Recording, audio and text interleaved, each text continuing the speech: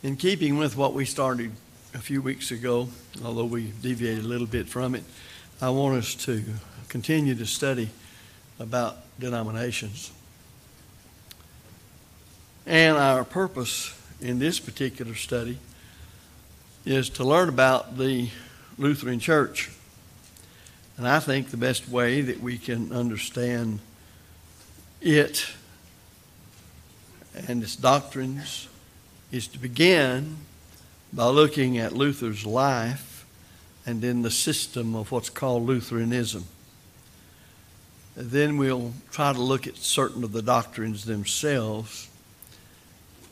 And then we need to always be mindful of the fact that the church needs to be aware when it is leaving the truth and maybe heading in some of the directions these man-made churches go. And I'm not sure how much of this history I need to go into, knowing that some of you just fall at the feet of good history and would never go to sleep in it. I'll try to keep that in mind.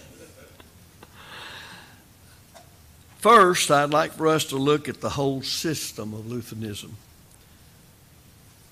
It was, and this is one reason I'm using it here and dealing with it, the first of those churches that rebelled against Roman Catholicism.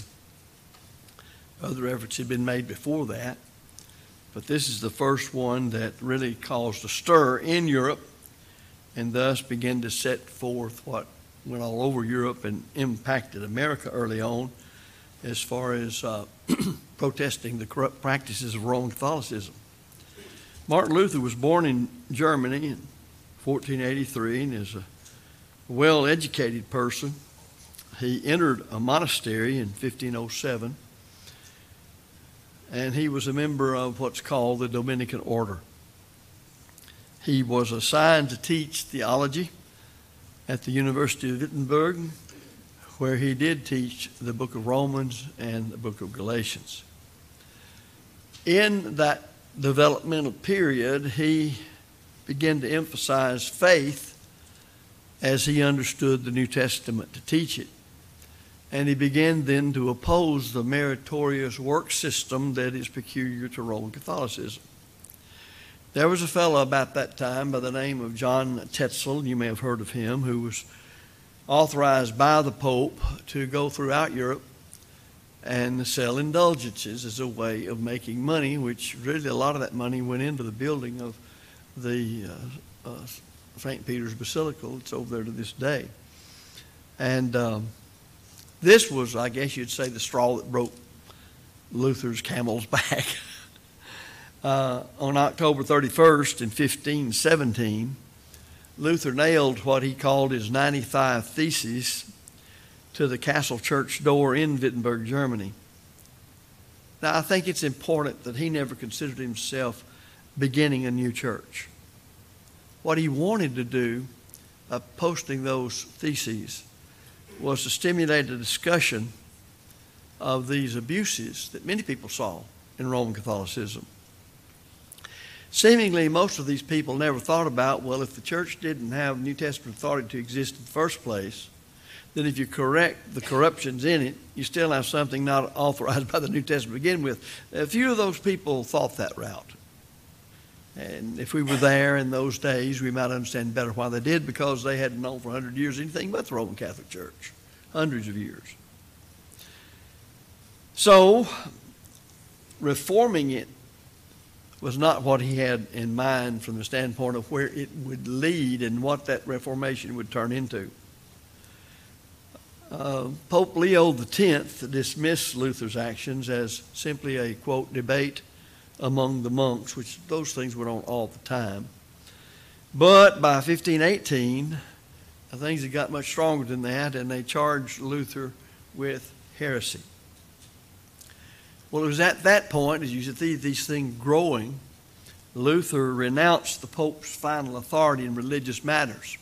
Well, that really throws things around. And he stated that the Pope's councils were subject to error. Well, that is hitting right at the heart of Roman Catholicism. Thus, he was excommunicated in June of 1520. Now, to show the further disdain that he had for Roman Catholic Church trappings, he reacted to the papal bull announcing his excommunication in December of that year at Wittenberg, and he publicly burned the thing. Well, that's what you really talk about, burning your bridges behind you, because that was just about it. Now, the name Lutheran was used by the Pope in Luther's excommunication, and then began to be used commonly among Luther's friends. But Luther never wanted that. Luther said, and I quote, "I pray you, leave my name alone. Call not yourselves Lutherans, but Christians." That's from the Life of Luther by Stork, page 289. Well, it's interesting that all these years have passed, and today Lutherans wear the name given to them, of all things, by the Catholics, originally.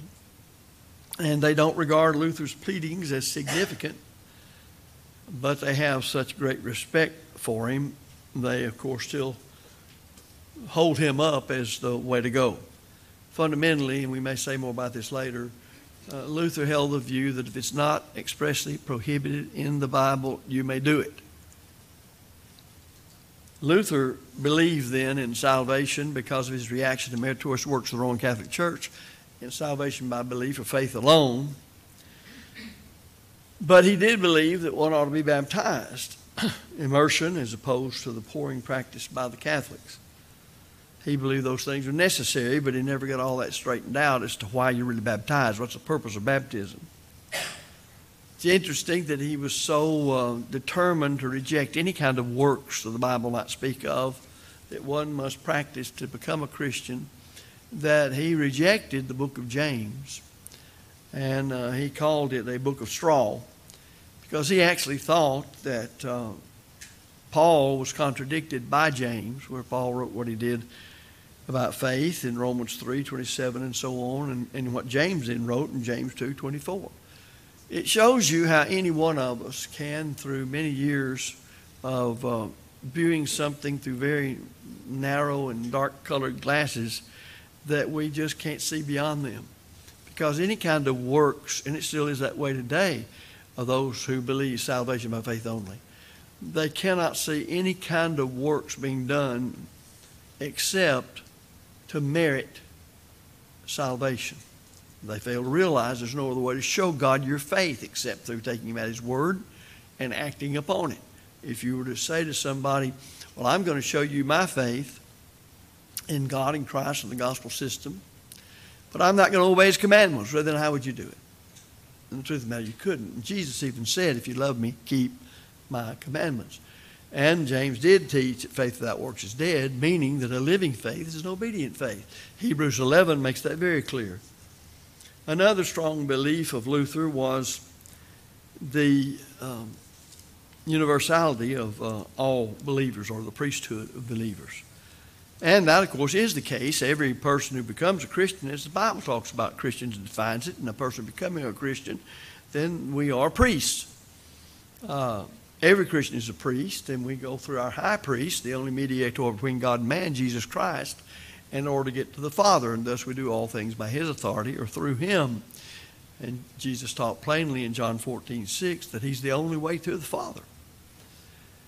And the priesthood at that day and time, the priesthood of believers, became the cornerstone, really, of all those different groups that protested the corruption of the Roman Catholic Church early on. And that, of course, wouldn't be tolerated by Roman Catholicism, because they believe in the clergy laity system, and only the clergy are the priests, and only through them does God grant salvation through grace. Thus, the priests stand between a person and salvation. And when you're excommunicated, then you can't be dealt with as if you are acceptable to God. So all matters of grace, and you have to have grace to be saved, are cut off from you. And they even go so far as to say you can't be buried in holy ground, which is a cemetery that's been blessed by a priest. Because everything is extended to man regarding salvation through whatever the priest says, as the Roman Catholic Church describes that. And this, of course, is what they were rebelling against. Now, at the Diet of Worms in Germany in 1521, Luther was asked to renounce his writings against Rome, but he refused to do so unless shown to be wrong by the Scriptures. Now, you got to realize, again, as I've said many times, Roman Catholicism they simply don't take the Scriptures and the Scriptures only as a sole rule of faith and practice. They believe in the teaching arm of the church and the Scriptures. So where the teaching arm of the church rules differently from what's said in your Bible, then they accept what they say. And the teaching arm of the church is the magisterium, which is, of course, composed of the Pope and his councils and cardinals and so forth when they are sitting officially to make rulings. So this kind of rejection by somebody like Luther at that time was really a slap in the face as far as they were concerned. And it was so bad that he had to go into seclusion. And what better thing to do when you're hiding out for your life and in seclusion but to translate the New Testament? So that's what he did. He translated the New Testament into German. And he did it for the common people, because one of the things that all those people had in mind was to get the Bible into the hands of the common people, because it had been against the law to own a Bible. And it's very interesting just to study all of this for the next, say, from 1500 up. In the various ones that protested or were part of the Protestant Reformation movement, and just see how that they really did not like anybody just having a Bible, reading it for themselves. And you can see that even at the Church of England came to existence. We won't go into all that history. Henry VIII divorcing his wife and becoming head of the Anglican Church, the Church of England, and thus the monarch of England is still the head of it. But they wouldn't allow. They didn't want English version, and people were burned at the stake by both Catholics because they didn't want them to have it, and then even the Church of England did. It's amazing how the devil could get hold of things by a corrupt church and control governments, for they believe they ought to control the government too, and then therefore control keeping the seat of the kingdom, the Word of God, out of the hands of people. Oh, I think it's interesting to note too that he had an alias while he was hiding out. He was called Junker George.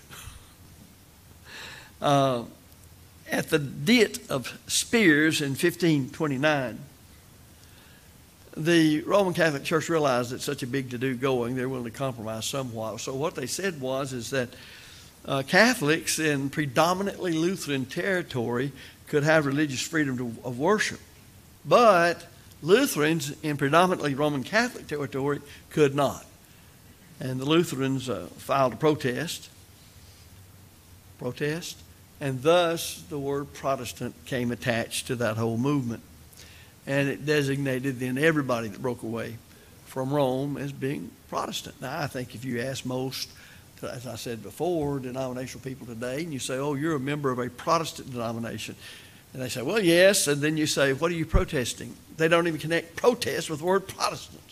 So what are we protesting? This kind of thing. I say that the Lord's church, faithful to the cause of Christ, is the only God-authorized Protestant on this earth, because it protests all things contrary to the will of heaven as presented in the New Testament and opposes them. It calls people back to thus saith the Lord proposition for everything they believe and practice. Now, the Augsburg Confession was presented at the Diet of Augsburg in 1530 by Philip Melanchthon, and that'd be another fellow you might like to study about. He was instrumental in this. He was, in fact, Luther's representative, and he stated the basic Protestant principles at that. And this actually turns out to be the creed or declaration of their particular faith for that day and time. Now, you got to realize I'm talking about things that they were 500 years ago. In the last 100 years or 50 years, a lot of these churches have embraced a lot of things they didn't at one time do, and they divided among themselves. So I'm just trying to give you the basic history and the way these things started. The claim is made that the Scriptures are the final authority in the Lutheran movement. And that was the key to it, and the reason that the Catholics got all beside themselves. If you look among them, you'll have different times that they locate as to when they say the Lutheran Church began. It seems as good as we can do, say around 1530, is the actual beginning date of the Lutheran Church as its own organization. Now, Luther accepted two of the Catholic so-called sacraments, and that would have been baptism and the communion. Now, he had a different understanding of both of them. He believed that baptism was an immersion in water for the remission of sins, though today the Lutheran Church practices sprinkling. It will permit pouring or immersion if it's requested. But they do that for infants or for adults who may be converted to Lutheranism following a catechismic study of proper instruction.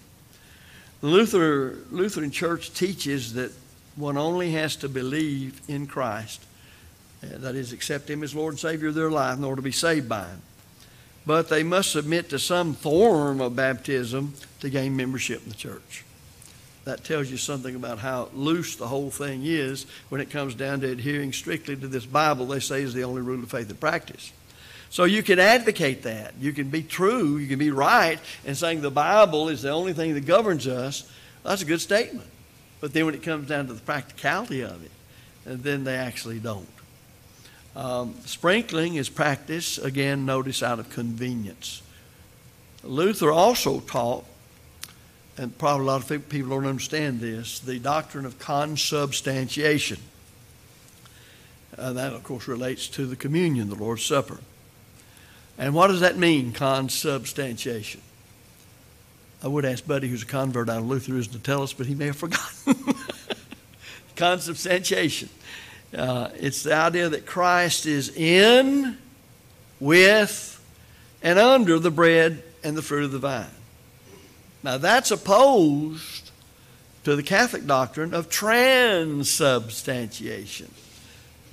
And they teach that when the priest blesses the bread and fruit of the vine, it actually becomes a literal body and blood of Christ. So there's a big difference there as far as what they teach. Although Luther's not right on what he taught about it, it's closer than what the Catholics teach. Worship in the Lutheran Church is centered around the altar and the pulpit. And they have mechanical instruments of music in worship, as most do today and have for a long time. It goes along with the singing. And their communion varies within the congregations and the synods and as to frequency. Some take it once a week, some only a few times a year. And that all varies with individual members and congregations of which they are members. The Lutheran Church came to America with the immigration of many Europeans, especially those of what now is modern-day Germany, in the early part of the 17th century. That's the 1600s. In America, there are several different groups of Lutherans. And the basic differences have been in their national origin and language. But again, liberalism, modernism, and even fundamentalism has divided them among themselves. There have been movements to bring them together, but that hasn't worked. The three largest groups of the denomination are, one, the Lutheran Church in America, and that's the more liberal or loose group. Their headquarters in New York. And number two, and I don't think some of these things have changed recently, the Lutheran Church of the Missouri Synod, and that's a more conservative group. The headquarters are in St. Louis. And then what's called the American Lutheran Church, and it's middle of the road. And it has some of both, conservatives and liberals. It was formed in 1961 from three smaller Lutheran groups. Its headquarters is in Minnesota. And you may find there are many smaller groups and various things. I'm not trying to bring us up to date today. I'm just trying to give you the basics of what has been. Local congregations of the Lutheran denomination are controlled by a church council. That council is made up of the pastors, they call them, and certain elected representatives from that given congregation. And each congregation is free to select its own pastor, preacher. And these congregations are all united in synods, which in turn are drawn together in the national and international conferences. They have national and state headquarters for their conferences, their mission work, and everything else. And you can find all of that if you want to look it up on the internet for that matter. But this is from denominations around us by Brother Don Tarby in 1971. Now, with that in mind, and I hope that's too much history, I want us to focus in on some major doctrines of the Lutheran Church. Well, first of all, the Lutheran Church itself is a doctrinal issue, because you can't find any such thing in your Bible.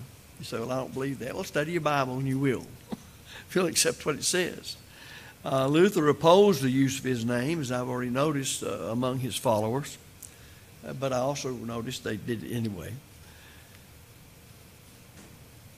I think we ought to remember that here's where they see themselves as a denomination. They do not see themselves the whole of the body of Christ, but only a part of it. And this is where that they would fall under the condemnation of the Apostle Paul's inspired writing in 1 Corinthians 1:10 through 13, where we're commanded on those matters to be of the same mind, same judgment, that there be no divisions among you, and don't be called after people. If you read your New Testament, you know that we're to call the saved, the institution of the saved. If we call it anything, we refer to it as the New Testament says, and that shows you it's called after the one who saved it. And thus, you have Paul writing in Romans 16:16, the churches of Christ salute you, showing the relationship of he who saved them with the saved and vice versa. There's always a danger of putting an unauthorized name to the church today. And looking up the word denomination, it's interesting to see how Webster does it in his New Collegiate Dictionary. Here's what we learn about names from him. He gives these definitions. Act of denominating, naming. Under point 2, a name, designation, or title, especially a general name, a category. 3, a class or society of individual called by the same name, a sect. 4, one of the series of related units or values denoted by special names as the denominations of the United States money, $1 bill, $5 bill.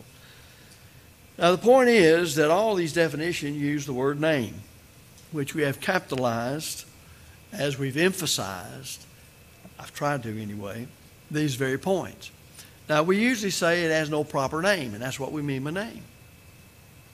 You have terms of designation for the church. You don't have a proper name. There's one proper name, and it's applied to individual members of the church, and that's Christian. And the meaning of it is of Christ. There is no proper name, as denominations use it, to apply to the Lord's church. Just terms of designation. So we're expected to teach and speak the same thing, 1 Corinthians 1:10. We're expected to walk by the same rule, Philippians 4:16. So the whole denominational concept, that we've mentioned a lot lately, is just foreign to the New Testament view. The church of our Lord, as you read of it in the New Testament, is the whole. When the church started in Acts 2, people obeyed the gospel, the power of God to save men, Romans 1:16. And when they had believed, repented of their sins, confessed their faith in Christ, and were baptized for the remission of sins, Acts 2:38, the Lord added them to others who had done likewise. He added them to the church. Well, I think he still does that. If you from the heart believe the gospel and obey it, where's he going to put you? In a bushel basket? No, he's going to add you to those who have obeyed the gospel too. So each congregation in a geographic location is the Church of Christ, and altogether the churches of Christ. Now, if we start calling one congregation the Day Star Texas Church, and we talk about another one as the Day Spring Arkansas Church, and another one as the Bright and Morning Star Church of Louisiana, we're creating denominations. We're denominating. We're saying they're all parts of the whole, but they're not the whole. But the Lord's church is the whole. He built one church, Matthew 16:18. And when people obey the gospel, he adds them to that church. Now, organizational-wise, then the congregation's organized in geographic locations, such as the church here at Spring, or the church in Jerusalem, the church at Corinth. But that's just the organizational structure. It's not organized worldwide. It's organized locally. So to have the one whole church organized like it ought to be, then to be organized locally. But all of them are under the same head, and obey the same gospel, and live according to the same rule, as Paul said in Philippians, that we ought to walk by the same rule. There's also the confusion among them, the Lutherans, about salvation in the Lutheran church. If you look at what Martin Luther believed, he thought one should be immersed, and he thought, as I said earlier, they ought to do it for unto the remission of sins. And yet, here's where his confusion comes out. He emphasized faith only. And as I said, that's because of the meritorious works of the Roman Catholic Church. And this emphasis has laid the groundwork for the false view of salvation by faith only, held by most every Protestant denominational church today. His emphasis also resulted in the Lutheran church itself believing that salvation is by faith only, and it being followed by sprinkling. And that's not to be saved, but to get into the Lutheran church. That's fundamentally what's done. They're not the only ones along that line, but that's where all these things a lot of times came from. We won't belabor that point. Sprinkling is not a burial in water. It is water put on somebody, a little bit of it anyway. I've told this story before, but it shows how people can get so caught up in a man-made view they just can't see the forest for the trees. When I was just a little boy, my daddy coming out of the Methodist church, and he hadn't obeyed the gospel yet, so he took us to a Methodist revival, but he had already been studying with my grandmother from the book of Acts about the plan of salvation. And there was a couple that came forward at the answer to the invitation at the Methodist church after their preaching was over that night, and they put water in his hand and put it on top of their heads. And I was trying to get away from Mom and Daddy when everything was over to get up with my grandmother, and I got to her, and they were down the path a little bit there, and she was trying her best to get to my daddy, and she just saw she wasn't going to be able to do it, so she grabbed me and she said, "You be sure and tell Roland he had more water in his hand, it looked like." But I don't think he could hold that much water in his hand to bury somebody in it. So you get in things like that, and it's carried on for so long, and people can't see outside the box. It's what everybody does, and that's all acceptable, and they're good folks, blah, blah, blah. And so we end up disobeying God. There's not even a hint in the New Testament that baptism is anything other than immersion. That's the reason you have such descriptions as Jesus coming up out of the water, Matthew 3:16. John baptized in places where there was much water, John 3:23. So on and so forth. Paul said when he and the Romans were baptized, they were buried and they were raised. Colossians says baptism is a burial, Colossians 2:12. Now the Jewish believers to whom the writer of Hebrews addressed himself had their bodies washed and they were baptized, Hebrews 10:22.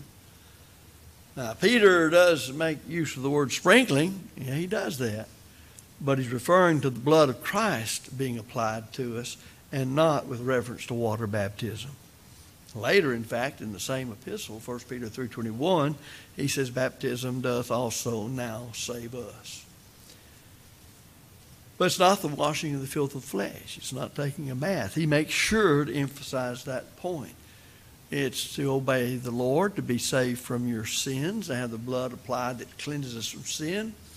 And it's the answer of a good conscience toward God by the resurrection of Jesus Christ from the dead. Thus we obey a form of doctrine when we're baptized by being buried in water, raised up to walk in newness of life, our sins being remitted because of our being believers and repentant of our sins and obeying the truth. So salvation is not by faith only, not at all. And we need to understand those particular matters. And when you answer, you can see how when you answer them from the Bible, you're answering most denominations. Because I just don't know of hardly any denominations that would teach that you're not saved by faith only. They're all going to teach it. And most of them are so caught up in the idea that God loves us so much, His grace is so great, He's really not going to be that touchy about us whether we exactly obey Him or not. I'd say that rules now among all of the denominations and certain brethren, that you don't have to be really that concerned about getting it right. because your intentions are okay, and that'll do with God. His grace is so magnanimous and so far-reaching. But that's not what the Bible says. We could spend a lot more time on that, but we've spent time on those things over a period of weeks and always dealing with it in the plan of salvation, what God commands a person to do in order to be saved from his sins. We've talked about the matter of consubstantiation and all that kind of thing. Now, am I covering everything that they believe? No, I didn't intend to when I started, because you have probably heard enough now to the point to where your mind just can't hardly sit there any longer. You know, your mind can only retain what the seat of your breeches can stand. And if you don't have breeches, your dresses. So I'm concerned that we do take into consideration these fundamentals, but any one of the things we've discussed today would mean that they're not acceptable to God. People don't want to say that. Ever notice how many people want to say, well, you're wrong? Well, in other words, they're going to hell. No, I didn't say that. In other words, God thinks you're wrong, and he's going to save you anyway. When you're doing what you know and I know is contrary to his word, but he's going to be happy with you anyway. You can't find that, but I see it all the time. I've seen it all my life preaching, where people will say, well, yeah, that's not right. The Bible doesn't teach that. Well, are they lost? Well, they're not. That just shows a lack of faith on folks like that. The very thing they're contending for. They don't believe themselves. So that is a thing that we got to keep in mind and make sure we're consistent ourselves. Because you can charge denominations with being human and practicing human doctrine and be right about it. Well, what about your own conduct in the church? Are we doing all things by the authority of Christ, as we know the Bible reveals that authority? Or do we condemn these folks over here while we basically in our own area do the same thing? Well, it'll never get past God. It never will. And so we must know that if we're going to be faithful to the Lord as a Christian, as you read about it in your New Testament, you're going to have to change your life. And sometimes it's radical changes.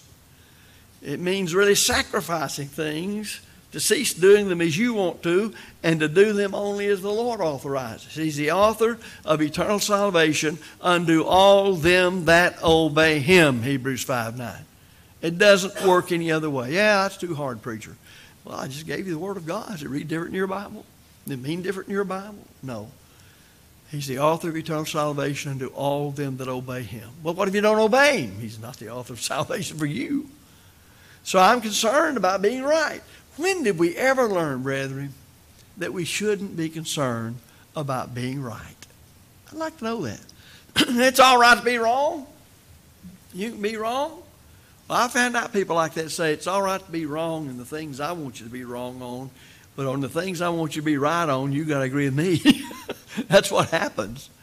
So it shows you something's wrong with people's honesty and integrity when they do that kind of thing. So when a person obeys the gospel, they have to have the full intent of following Christ as close as they can, and that means according to his will the rest of their life. Now, the Bible talks about members of the church who fail from time to time, gives us a second law of pardon. And if you see you've committed a sin or sins, you can't see that unless you know you transgress God's will, because sin is the transgression of the law, 1 John 3:4. When you see that sin, you turn away from it in repentance, and you confess it and pray to God for forgiveness. And then you don't do it anymore. Well, yeah, but I made a mistake again. Fine. Turn away from it, but you don't practice sin. The Christian does not engage in the practice of sin. When I hear people say, oh, we're all just either saved sinners or sinners. No, that's wrong. That's not speaking as oracles of God. We've all sinned and come short of the glory of God. But we repented of living a lifelong practice of sin, and we obeyed the gospel. We were raised to walk in same old life. That old life was habitually practicing sin and not caring about God. Or we raised to walk in newness of life. Well, what is it, newness of life? You labor with all your power not to sin, and when you do, you correct it. And so John was saying in the first epistle, my little children, don't sin. Well, I guess he told us something we shouldn't do. But there's our goal. And when we've been converted to Christ, we're baptized into Christ. I am not a saved sinner. My sins were remitted at baptism, and the sin I commit as a Christian is cleansed by the ever-flowing blood of Christ that was applied to me in baptism. 1 John chapter 1, verse 7. If we walk in the light as he is in the light, the blood of Jesus Christ, his Son, cleanseth us from all sin. Well, it does or it doesn't. But that's talking about people on the cleansed side of baptism. So we're not saved sinners the way the term sinners is used in the Bible. We're saved to sin no more. Go thy way, Jesus said, to a sinner, and sin no more. Well, he just didn't know you can't do that. Well, you take it up to the Lord on the day of judgment and see how far you get. I know where it'll lead you. The fact of the matter is, the system is such that when you obey the gospel and you confess your sins one to another, the blood cleanses. And we're not that old man of sin who was out there separating us and those alien sins. I'm a saved New Testament Christian. The blood of Christ cleanses me, and before God I appear as though I've never sinned. When I die in that shape and stand before him in the resurrected body at the judgment, I'll stand there as if I'd never sinned. I mean, I didn't sin? No. The very fact I believe in Christ and obeyed him, knew I sinned. I was pricked in the heart by the gospel and knew that. I wanted forgiveness. Well, I'll stand before him either forgiven, covered by the blood of Christ, or I'll stand before him unforgiven. There's no other way. So you can be a new creature in Christ today if you've never become a Christian, as we've studied.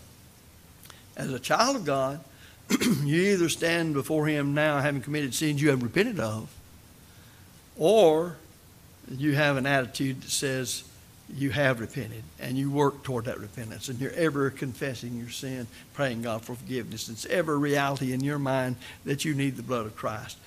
And if 1 John 1:7 doesn't teach us, it continues to flow to cleanse us once we rise from water to the grave of baptism. Will you tell me what it means? It does mean that. So if you're subject to the invitation of Jesus Christ, we invite you to come while we stand and sing.